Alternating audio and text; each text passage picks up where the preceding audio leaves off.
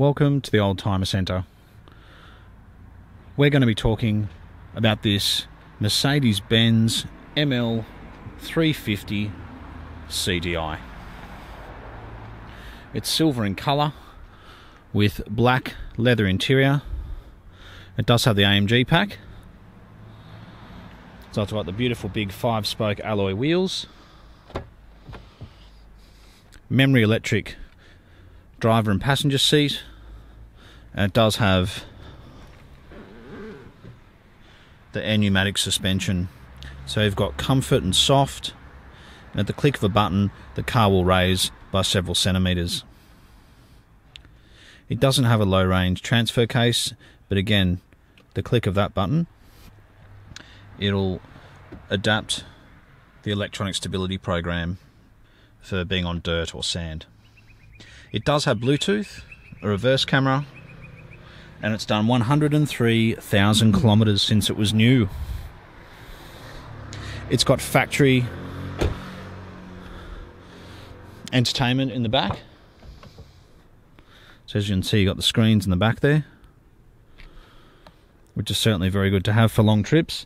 It's got Harman Kardon sound system and factory Mercedes-Benz roof racks. It's got Continental tyres all round. It does have a factory tow bar.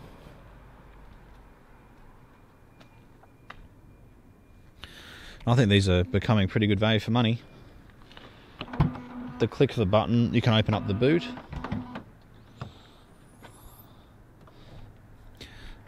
It's got the rear plastic mat, which is probably why the carpet's in such beautiful condition.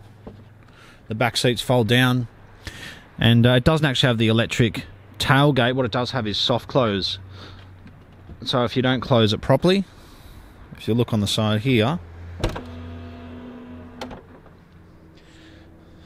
it's got what's called soft close, so it'll actually close itself once it gets to the end there, which was first seen on the S-Class Mercedes, the W140 series in the 1990s.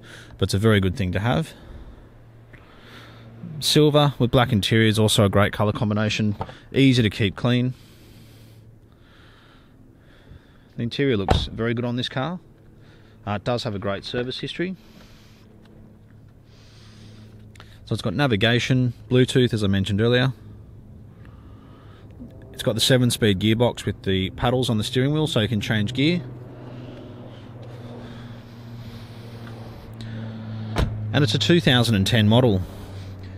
It's got xenon headlights and the AMG body kit as well, obviously, the same as the ML350. Parking sensors front and back. You can tell when they've got the xenon headlights because you've got the cutout here at the top of the bumper. We had it checked over by a mechanic and it's just been serviced. We did replace one shock absorber. And they've come a long way with their air pneumatic suspension. I believe the rear shock absorber was only about $600. I say only because they used to be a lot more expensive than that. They used to be about anywhere from $1,500 to $2,000, especially with the hydraulic ABC systems. But it's a very impressive car. Reliable, economical, some great features. You know, the entertainment in the back would have been a couple of $1,000. So we certainly think it's very good buying indeed.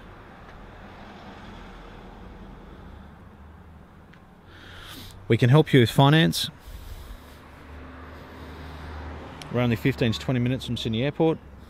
And we do specialise in European cars, mainly Mercedes-Benz. So I've been doing this for a long time. If you'd like to come in to have a look at this car, we can take you for a test drive, or if you're interstate, you can even leave a deposit, subject to seeing the car. But we appreciate you taking the time to watch our video, and we look forward to hearing from you soon. Thanks for watching.